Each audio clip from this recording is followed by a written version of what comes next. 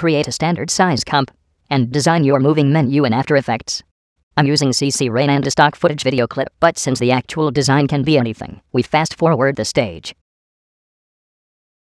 Since I'm using glow on my buttons, I duplicate them and remove the glow from the duplicates. I will use these glow-free duplicates for my buttons in Encore in order to avoid potential problems created by the glow overlapping. When the design is ready, we export the animation to a video clip. Then we save a Photoshop file of the comp by going to Composition Save Frame as Photoshop Layers. Now we are ready to create a new project in Encore. Then we right-click to import our menu as a menu, right-click again, and import the video file as an asset. Double-click on the menu to reveal its layers in the layer panel.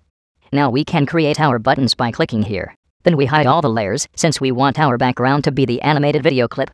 I'm clicking on the Show Sub-Picture Highlight button here to check that my buttons are positioned correctly. Finally, we go to the Motion tab here and link the motion pick whip to our video file. Let's preview by going File, Preview. The highlight colors could be better, so let's modify them a bit.